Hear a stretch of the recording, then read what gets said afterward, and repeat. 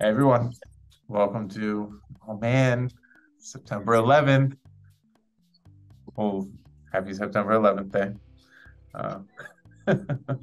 Uh, anyway, jokes aside, we'll get started. It'll be, yeah, it's fun. We're really just running full cylinders on getting layer out the door, or not getting it out the door, but getting it started, which is super fun. We're also talking with a bunch of other people. We should be live, be deploying on Manta, mainnet over there this week. So they're launching. Best of luck to Manta in their launch. And then if you're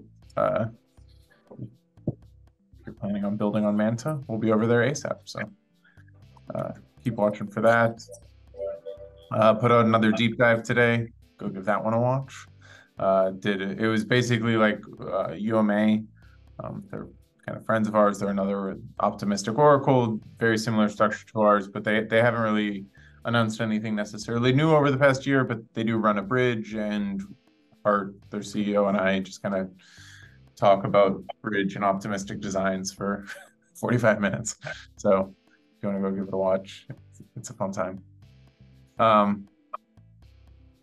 Cool. And then another thing, so we also scheduled, we can start passing out the link. If you're in the DC area, we're doing a meetup September 28th. We got Stephen Palley. He's a very, I guess, famous in the Twitter crypto bubble, if you will, sense of the word. And yeah, he'll be talking kind of state of regulations and stuff like that. We're doing our best just to get the DC community going again.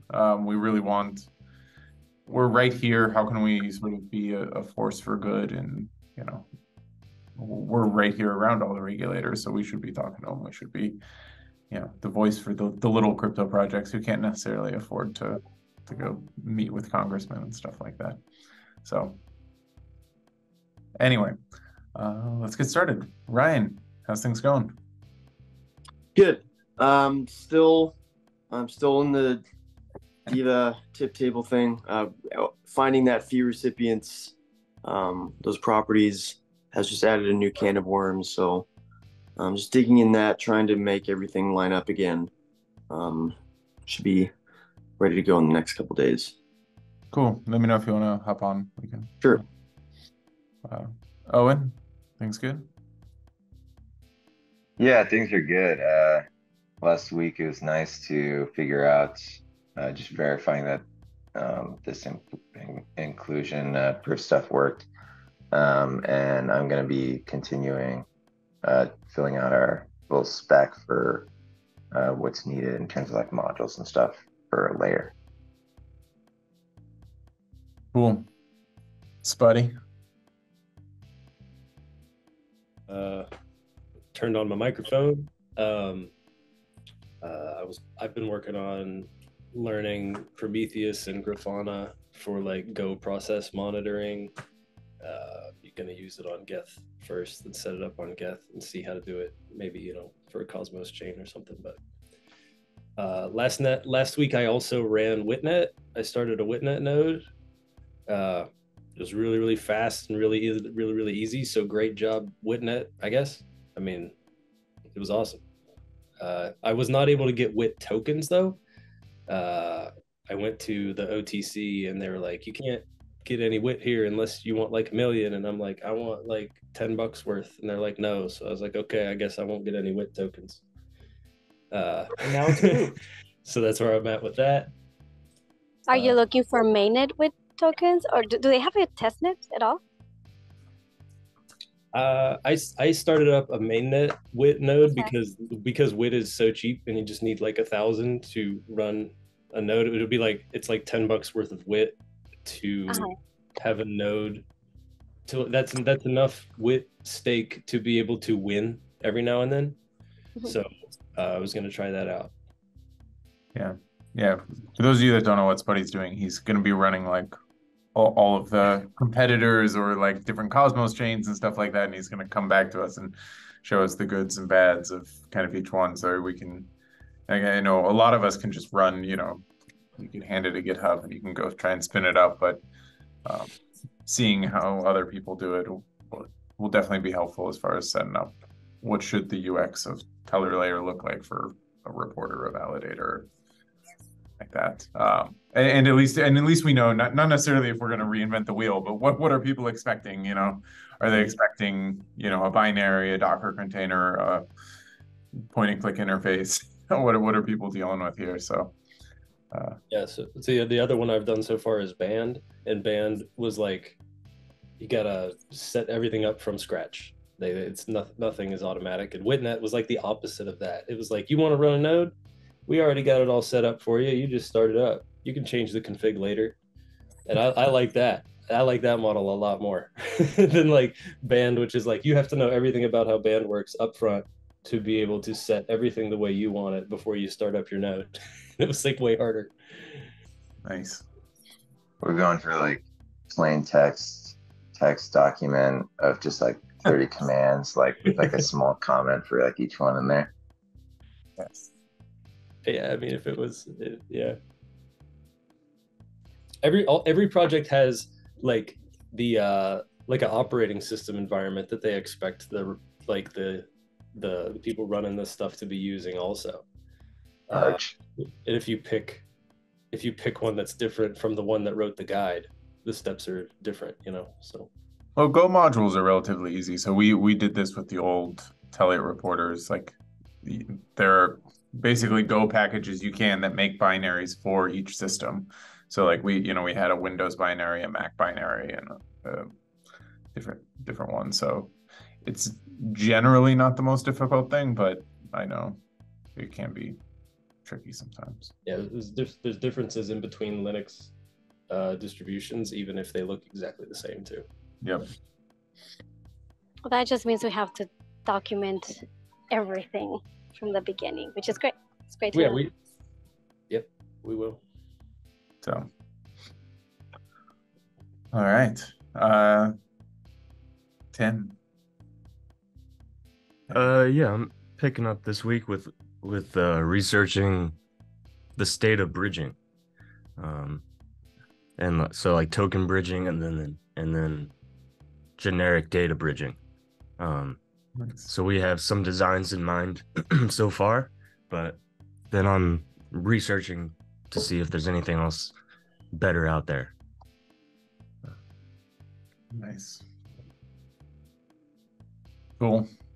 And then last but not least, our very own CEO was out she is currently, I think, still out in DappCon representing Tellor well. How is it, Brenda? Hey guys, so it's been great. So to give some background, I got here on Friday morning for Funding the Commons, where I went and basically did 2 roundtables on different things, but just basically focusing more on the CPI project that we're going to be creating. And it was super interesting to find out like just people's perspective and also just figure out what everybody's talking about. I feel like proof of identity has taken, I don't know, there's a lot of people talking about that here and trying not to do it with, scanning your iris and stuff like that. But aside from that, it was really great. There's a lot of really, really smart people here. Got a lot of feedback. I have a lot to work on still. And so that was basically my Friday and my Saturday. And then today I am at DappCon, where I did a presentation for best practices for Oracle implementations, where I try to give everybody like a comprehensive sort of guide for implementing an Oracle and thinking about it more holistically, or like in a broader picture than just the Oracle, trying to focus on making sure that people realize there's different aspects of their security that can be affected by it, starting with how they define their data, how they choose their Oracle, and how they choose to implement it within their protocol, and then any backstops that they may have to also include within their protocol in case anything goes wrong. And that was my morning. It was well received, and I'm just happy to be here. There's a lot of people building. It turned out really good. I wasn't sure what to expect because there's also permissionless going on. there's Token 2049 going on in Singapore, and a lot of people seem to, at least from Paris, seemed like everybody was going to go over there, but it actually turned out to be a really great crowd. Nice. Yeah. Are you at full node, or is it near there? So I'm here. Oh, nice. I'm at the liquidity pool. I don't know if you guys can see, but that's sort of like a pool. It's an actual pool. It's not. It's it's a digital liquidity pool, so we can't jump in there. But it is really warm, surprisingly warm for. Well, I don't know. I've only been in Germany like March through May, and it was always pretty cold. It's actually super warm. It's full summer here. I love it. But Nice. yeah. All right. Well, yeah, there you go. So I'm sure we will be posting those speeches. Probably. Right. So it was streamed this morning, but I don't think they have posted the recording. But I think at some point for DappCon, for sure, they are streaming it. For funding the commons, I don't think it was recorded. It was a much smaller conference, so I don't think those were recorded, unfortunately. Yeah. Super cool. Thanks, Brenda. All right, on to questions. How are we doing? Yeah, so we'll start with Mayumos is asking, how many reporters do we theoretically need to bring all assets and data on chain via Tellor layer? How much would they have to stake each? So Tellor layer is different than kind of current Tellor, how like if you stake, then your stake is locked up. And you can't report for another 12 hours for anything. Tellor layer, you stake and then you can just report for whatever you want. And it's more about just hopefully we get more and more people staking and everyone's reporting on every value, or they don't have to, but everyone's reporting on more values versus just one person, one value.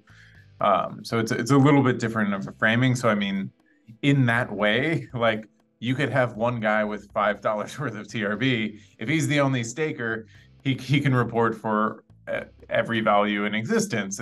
That doesn't mean it's secure in any way, but we're sort of moving this way so we can have a lot more bandwidth. That's not necessarily that one stake, one report mentality. So. Cool. Crypto Megawatts is new here and has an important question.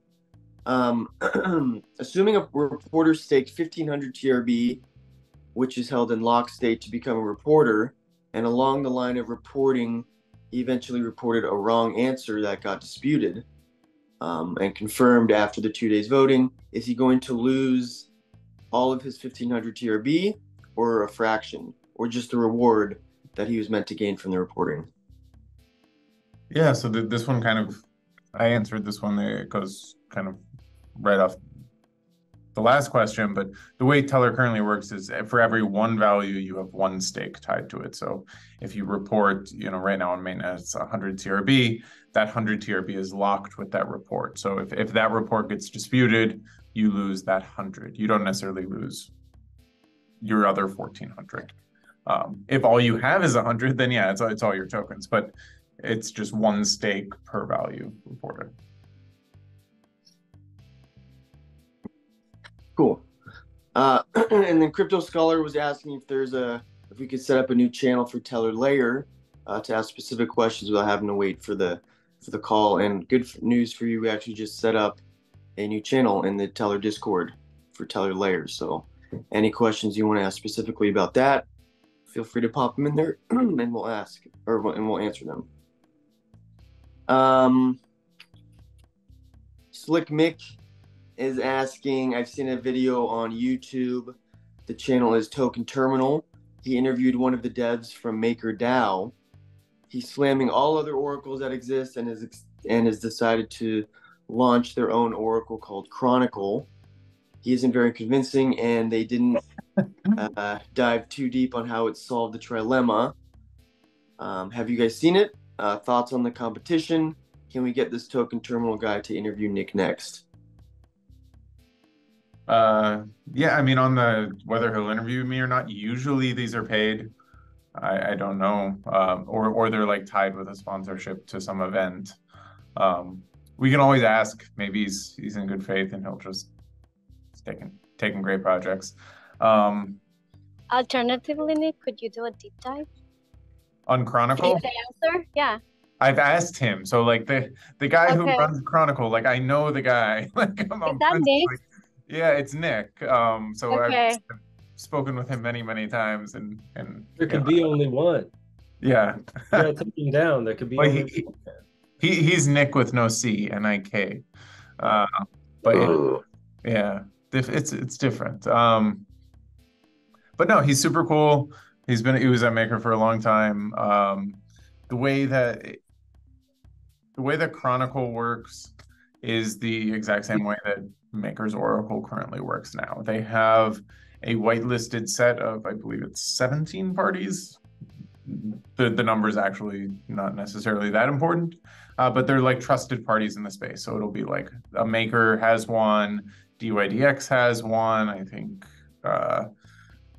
maybe Gnosis or some of these other projects they're like well-known people in this, well-known other projects in the space, and they all get to run a node, and each of them reports the price, and that's your Oracle. And the idea is that it's generally more of this, they have reputation at back, and then you can report the prices. And it's a different model than Tellor. That's, if you can't tell why, go watch some deep dives. But yeah, it's a fundamentally different model, different trust assumptions than we're going for. But if you're fine with those trust assumptions, they've been running for a while, and then they kind of work. So cool. That's it. All right. Wait. It was suggested that we go over the Tellor layer questions also, but I don't. Let me look at those real quick. Chewy asked about, is it really going to be 3 seconds finalizations? 3 seconds. Yeah. Should I?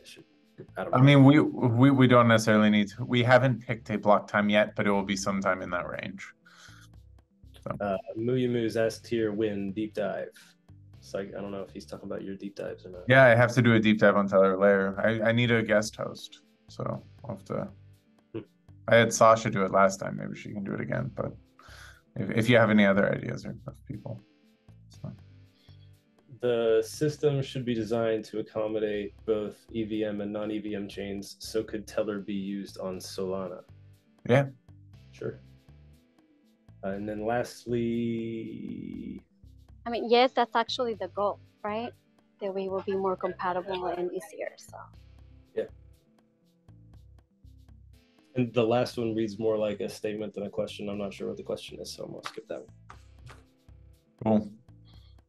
No, but exciting stuff. So it's coming along, and from the feedback we've gotten so far, releasing the paper has been all generally really positive, and nobody's had any major critiques of it. So we're doing something a little bit right. So it's great. Anyway, thanks everyone. Talk to you next week.